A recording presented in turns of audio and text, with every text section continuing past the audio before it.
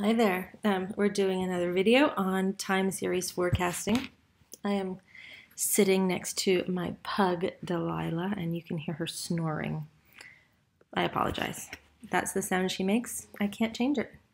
So we're doing some time series forecasting, and what I'm trying to look at here is a general approach to what to do with time series data and a forecasting problem, and then more specifically, we're saying when we see a trend, how do we use linear regression to estimate what our next point on that linear line is going to be? This data is from an article called Forecasting by Wheelwright and Winslow, available through Harvard Business School Press for $7 and something.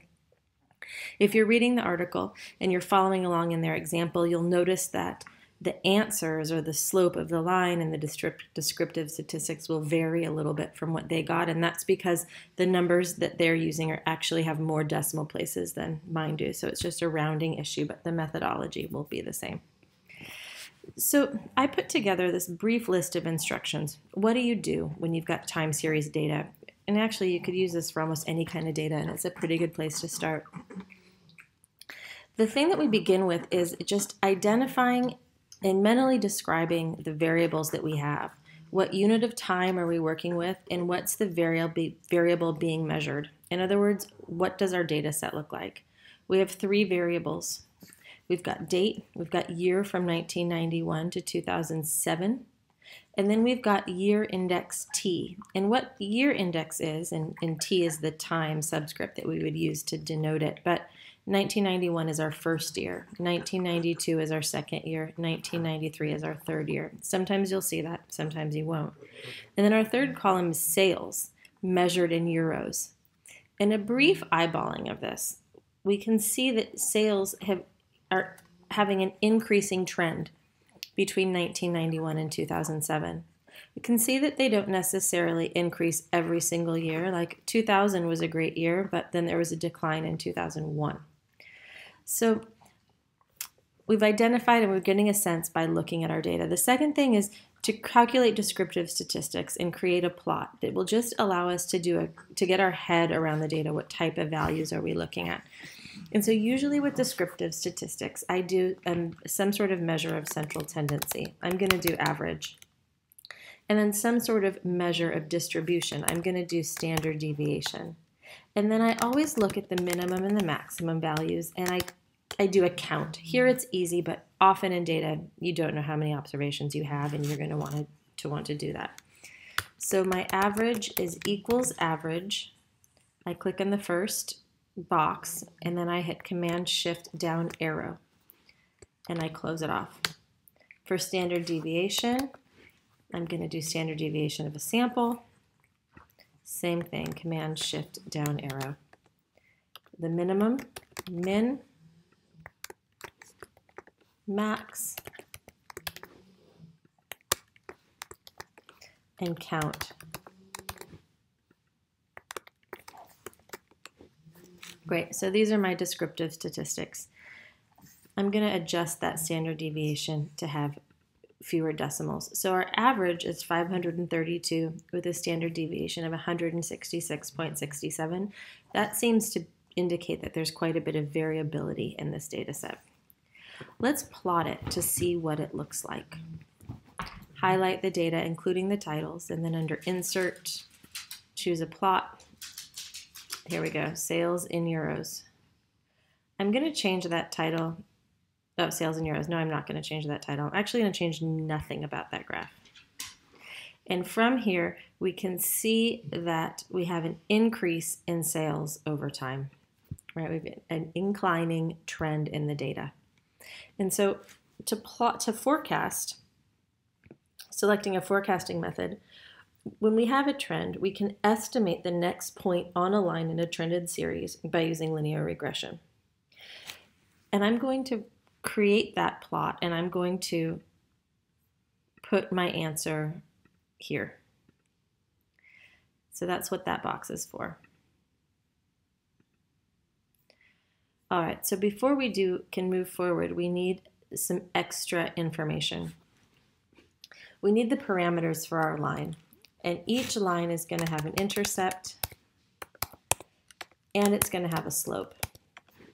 And if we have the intercept and the slope, we can use those 2 points to make our forecast for next year. So our intercept equals intercept, and then it's going to want 2 inputs, the known y's and the known x's. And our known y's are going to be our sales in euros, and we can see that here, it's on the y-axis.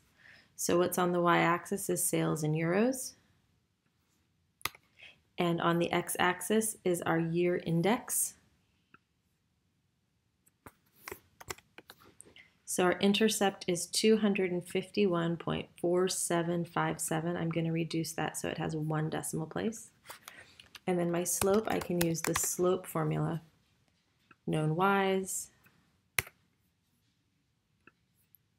known x's. I'm again going to reduce this so that it only has 1 decimal place.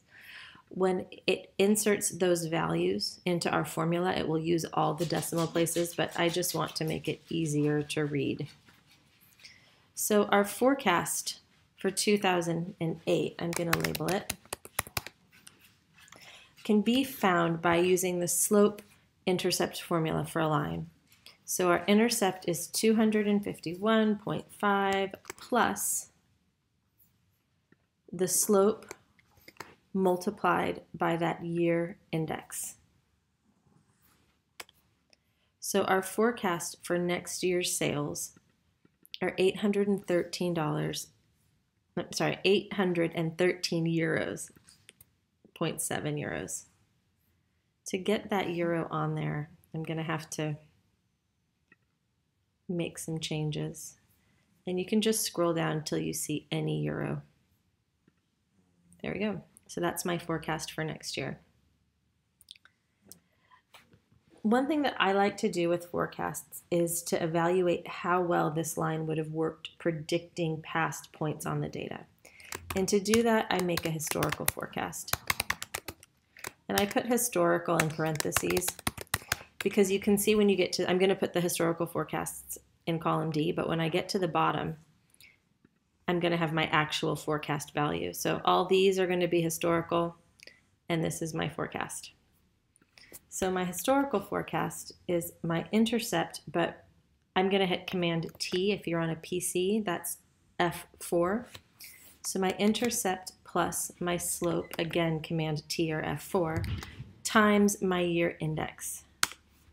So my forecast in euros for the first year based on this formula, this slope intercept formula, would have been 282.7. Again, I'm going to put it in currency. Got to tell it we want euros. Last time. Okay. And then once I have that forecast, just drag down 1 box to make sure that the numbers, that your values will match mine. But after here, we're going to calculate our error, our absolute deviation, our squared error, and then our absolute percentage error. And I'm going to just calculate these straight across, and I'm going to drag the whole thing down. So my error is the difference between what the forecast would have been and what the actual value was. If I had used this slope and intercept to calculate sales in year 1, my forecast would have been 282.7. And if I take that and subtract from it the actual value of sales in euros, I realize that I was off by 2.71 euros. I overestimated. My absolute deviation is just simply the absolute value of that error. And my squared error is the square of that error. So you use the caret, which is shift 6, and then you put the 2, and that puts that 2 in the exponent. And then my absolute percentage error is equal to the absolute deviation divided by the actual sales. So that's how far off was I as a percent of what we actually sold in euros.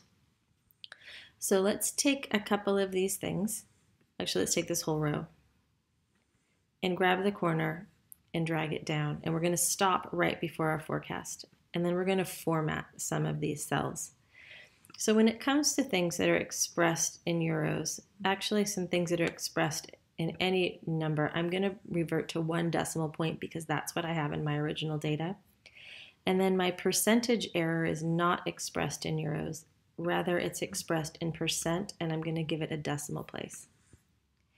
In these cells here, I'm going to highlight them. What I'm doing here in this final row that's green is I'm going to calculate the average error, the average absolute deviation, the average square error, pardon me, that decimal point is bugging me, and my average absolute percentage error. And these things are called mean error,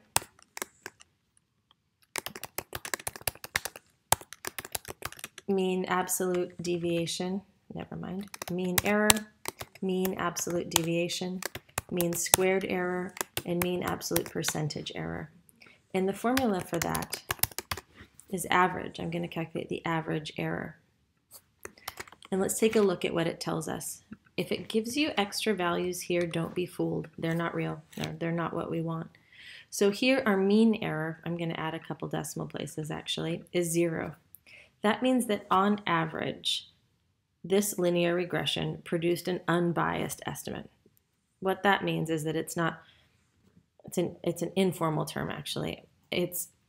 I use it to describe the tendency of a forecast to over or underestimate systematically. And so this regression does not do so, right? Our error historically has overestimated and underestimated at the same frequency and the same magnitude, so that those positive and negative errors average out. That doesn't mean that the average is, that it's hitting the value on the nail head every single time, right? That's what the absolute deviation will tell us. And if I scroll that average formula over one column, I can see that on average, we're actually off by 43 units. So our historical sales forecast, we're over and under the same amount of time, but we're still off by 43. So we're misestimating sales by 43 units. We can drag over again both for the squared error and the absolute percentage error, but the one that I'm more interested in is the absolute percentage error. And this tells us that we're off by 43 units, 43 euros, but that's 7% of our actual sales. And so we talk typically when evaluating a forecast. Our mean error lets us know whether or not we're likely to over or underestimate. So it tells us if we're hitting the bullseye, if we're centering around the bullseye, or if we're centering a little to the left or to the right of the bullseye. Whereas the mean average deviation, the mean squared error, and the mean average percentage error, those tell us more how close we are to the bullseye in distance. So you can have a forecast that centers a little to the left or to the right, meaning it's often over or underestimating, but it can still be relatively close, right? So it's not throwing out the baby with the bathwater. It's just understanding whether or not your forecast is likely to be precise. How far is the forecast in distance going to be from the forecasted value versus whether or not it tends to be above or below the forecasted value. So if we take a look down here, in terms of my instructions, I would say that you talk about in your mind at least, or write it down, the type of data you're looking at. The variable being measured sales in euros. Calculate some descriptive stats so that you get a sense of where you're going with the data and what the words are to describe what's going on. And then choose a forecasting method. When we see an incline like this, linear regression is going to be our best guess. And then we prepare we forecast the next period's data. When we're using linear regression, we need to get the parameters of our line, the intercept and the slope. We use that for the forecast. Then we create a historical forecast and calculate the average errors and the errors so that we know how well the forecast would have performed historically, and that'll give us a sense for how close we think we're going to be in the future. And so here we did this, and we can talk about how well the historical forecast fit the data by saying that while it centered over the average level, it wasn't biased, it still tended to be off by about 43 units, or 7.7% of average sales, where our forecast was off. So that's about all I've got for you on this video. Let me know if you have any questions.